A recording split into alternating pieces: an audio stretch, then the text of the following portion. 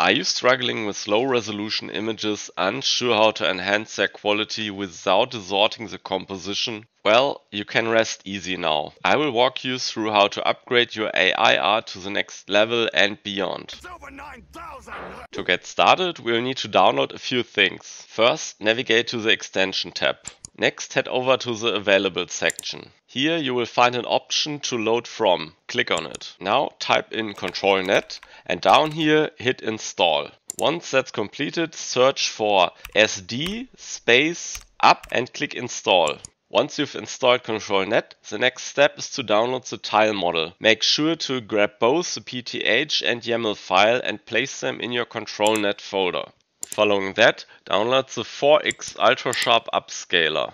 After your download is complete, place it here. And voila, you're all set and ready to create some breathtaking AI art. Just one final reminder, don't forget to restart your automatic 1111 after checking for updates. Let's get down to the nitty-gritty. The first step is to find an image you would like to enhance. You can either load an existing image from the PNG info temp and send it over to the image-to-image section, or generate a new image in text-to-image and send it over. Remember, it's crucial to use the same model throughout this process.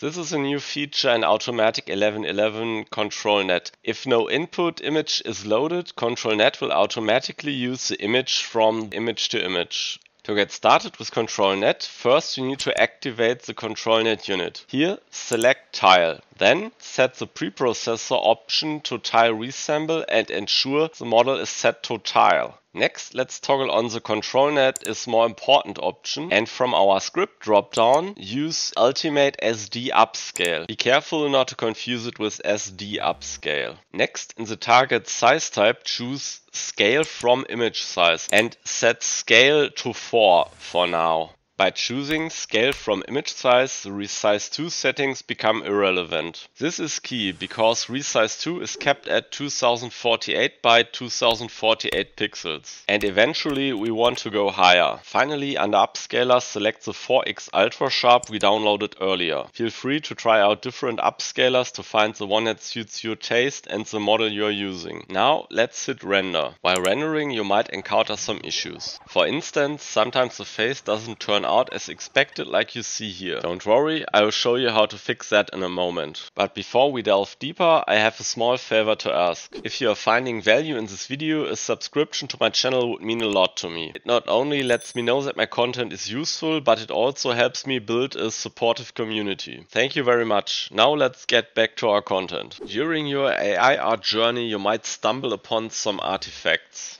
Artifacts are unwanted or unexpected irregularities for an image. For instance, you might find seams in your image. These are lines where the script stitched the image together. If you see seams, one possible solution is to increase the tile width and height, provided your GPU can handle it. Larger tiles means fewer tiles, hence fewer seams. I typically set the size to at least the size of the initial image, which in this case is 512 by 768. If your GPU can manage more, feel free to double that. Another approach is to switch the type to chess. The algorithm then skips every second tile in the first go, then renders the other tiles. This method usually gives better fitting tiles, since the neighbor edges are already known. Another possible solution for seams is the seams fix option, but in my experience this just blurs the seams. Also, while increasing the downsampling rate may seem like a good idea, it tends to blur the overall image. If you notice artifacts like the one in the image I created, it's worth checking if you forgot to turn off the Restore Faces option. That was the issue in my case.